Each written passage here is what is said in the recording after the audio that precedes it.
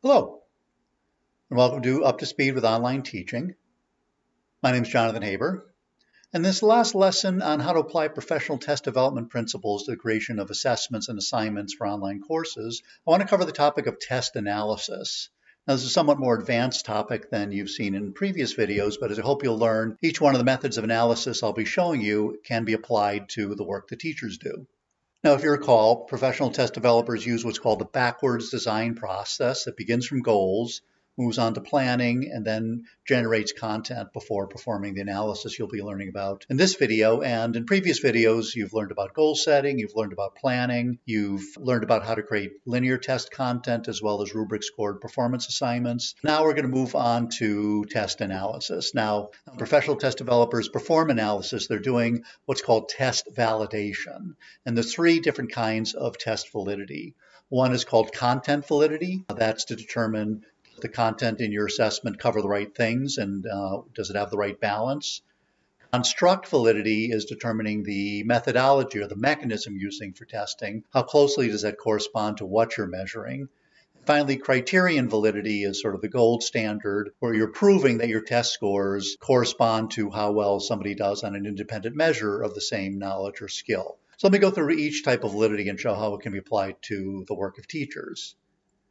So to begin with, content validation, you have seen this blueprint before if you watch the video on planning. This is a blueprint from a professionally designed certification. It's got domains, it's got very clearly articulated learning objectives, and this is used as the blueprint to build a test. We determine how to balance content, and we did this by giving this to several hundred subject matter experts and having them fill out a survey.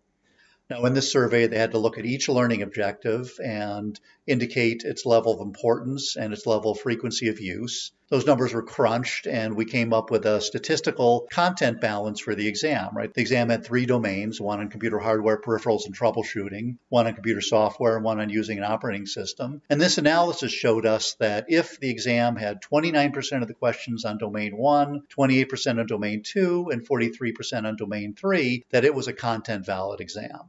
So how can this be applied to assessments that are not certification grade? Well, here's a test blueprint from a course. This is a course on omens and oracles, I believe. And as you can see, the domains are weighted differently. The first domain covers simple vocabulary, and that's just weighted for 10% of the test score, whereas the last domain is more of a challenge where you have to identify and explain something. And so in that case, that's going to be weighed 40%. So in other words, the fifth domain is worth 4 times as much as the first domain. And if this is going to be entirely a linear test, this might mean you have 4 times as many questions covering domain 5 as domain 1, or maybe domain 5 has open-ended items or more difficult items, and it's going to be assigned 4 times as many points as a multiple choice item for domain 1. So here's how you could be applying the content balance principles, content validation principles to your tests. What does that buy you? Well, first it gets you to create a detailed test blueprint, as you learned about earlier when we talked about planning. That's a very important step in creating high quality assessments.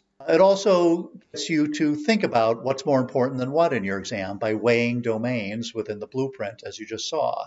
I forgot to mention, but in that survey, we also asked subject matter experts to give us feedback on each learning objective. That basically gave us a chance to review, just as you could review test content, whether those are test items or elements in a rubric scored assessment, review them against your learning objectives to make sure they're actually covering your learning objective. That's also part of the content validation process. Finally, distribute your questions and points based on your weighted domain. This helps you prevent your test being lopsided.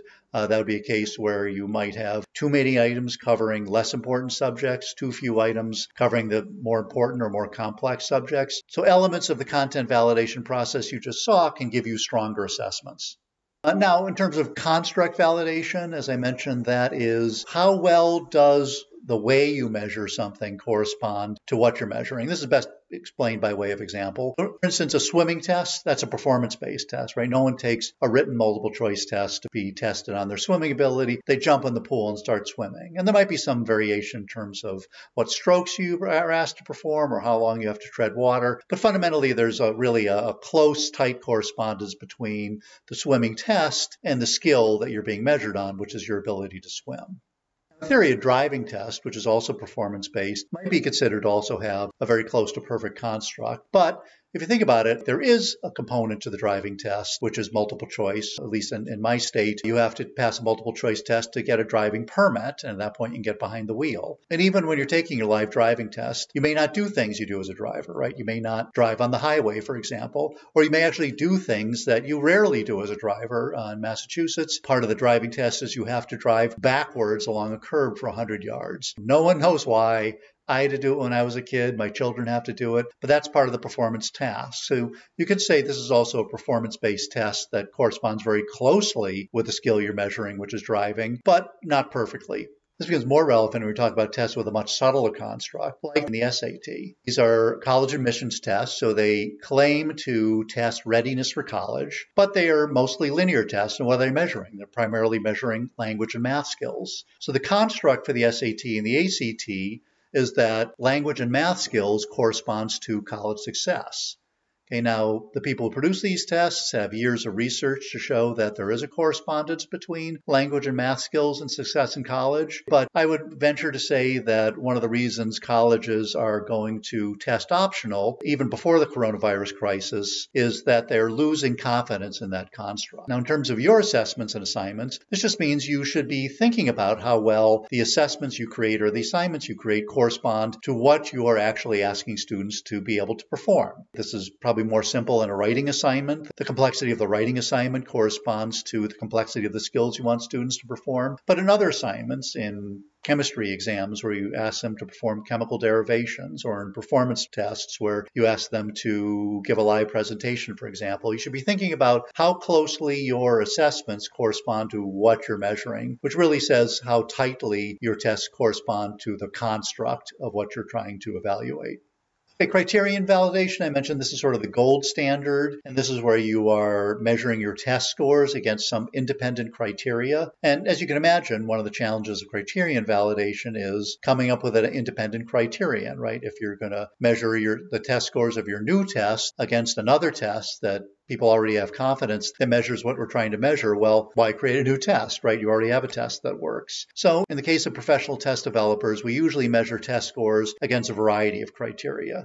In this case, this is a criterion study where we measured test scores against a survey. This happened to be a self-report survey where people would answer questions in a very carefully constructed survey designed to measure their computer literacy, and that we compared the test scores to the survey scores, found a linear relationship, and that indicated that the test was measuring what we claimed to measure. So how can you use some of the principles of criterion validation when you're looking at your classroom assessments or online assessments? Well, to begin with, understanding the concept, even if you don't directly use it in most teaching situations, can be valuable. Why? Because there actually may be some independent criteria, formal, informal, you use to evaluate student work. For example, if you're teaching at a grade level where students are going to be taking standardized tests, in a way, the test you give them during the term is going to be measured against how well they do later on a standardized test. Similarly, quizzes you might give early in a semester might need to correspond with how well they're going to do on a final exam, or short writing assignments may correspond to how well students are going to do in a longer written project. So generally, you want to sensitize yourself to the relationship between measures you're using.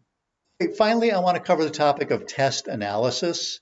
When professionals develop tests, we usually go through what's called a beta process, where we create test forms with the same content balance using the principles of content validation I just showed you. And we test a statistically significant number of people of known ability, high, medium, and low performers. Okay, why do we do this? Well, we want to generate data for test analysis, and that analysis includes item analysis. We want to look at how well our items performed, distractor analysis, which gives us insights on how individual questions did and why, and then test calibration. We want to come up with a cut score for the test. After that, we can create the final exams and release them. So in this case, I want to go over some of that post-beta analysis. That's going to be most relevant to some of the work that teachers do.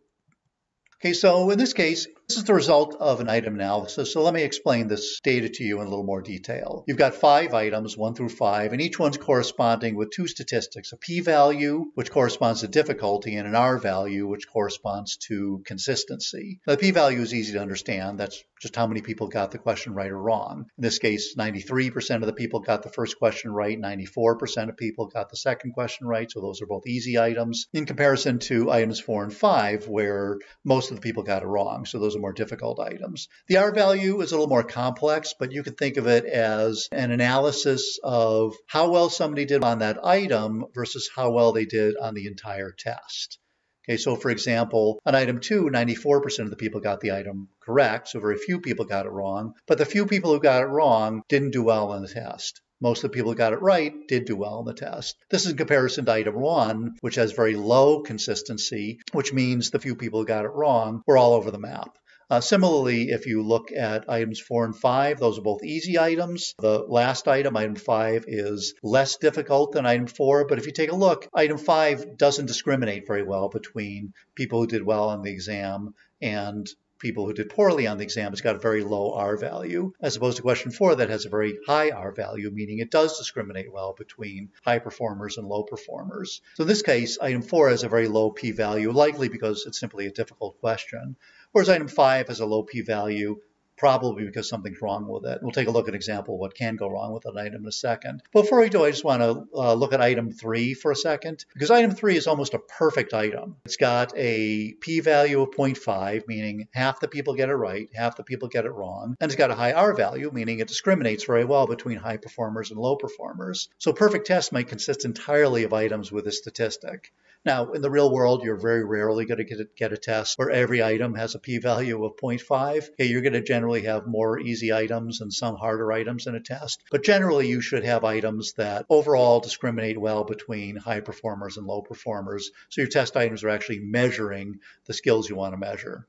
And as I mentioned, we will take a look at what can go wrong with an item, and you do that in this case with what's called a distractor analysis. Here's an item with a problem, right? It's got a low p-value. Most of the people got it wrong. But it also, more significantly, has a low R value, which means the item is not discriminating between high performers and low performers. And to find out why, we could take a look at how people answered each of the responses in the test item. In this case, the correct answer is D, but if we look at the distractors, which are the wrong answers, A through C, the first 2 distractors were evenly distributed, right? 15% of the people answered A, which is incorrect. 15% of the people answered B. But notice answer C, the same number of people answered C, the brain, as answered D, the correct answer, the nervous system. And if you think about the test question, C is a perfectly plausible answer. Right, given this metaphor, it could be the nervous system, but it could just as well be the brain. So here we have a bad distractor. We have a distractor that is just as plausible as the correct answer. And that's why this item performed poorly. So we have to either come up with a new distractor or toss the item and not include it in our test. And I just will spend a second on cut score determination because you see this chart previously. So in this particular example, we have a survey and we determined that 30 was the cut score between masters and non-masters. Just follow that line up to where it intersects with your test, and we come up with a cut score of 78%. So just wrapping up, I'd like to highlight the benefits teachers get out of applying principles from the professional test design process to their work. First of all, you end up with higher quality assessments and assignments. I'm hoping if you followed through all of these videos, you'll see why that's the case. So planning, application of item writing principles, and principles of analysis can give you higher quality assessments and assignments that correspond more closely between what you're teaching and what you're trying to measure. The analysis methods we covered in this video can help you determine how well an assessment or assignment is working. And finally, and ultimately, this allows your assessments to provide you better understanding of student learning. Okay, so I hope you've enjoyed this course. If you go to my website, www.degreeoffreedom.org, there's a link in there for resources for teachers teaching during the coronavirus crisis that include these lessons. If you come to these lessons from YouTube, the lessons on the Degree of Freedom site include some test questions, so you can see some of these principles in action. And I'm hoping to develop more material for teachers to help through the crisis that you'll find on the site. So I want to thank everybody who stuck through this course. I hope you got some value out of it. And finally, I want to thank you for everything you're doing and wish you the best of luck.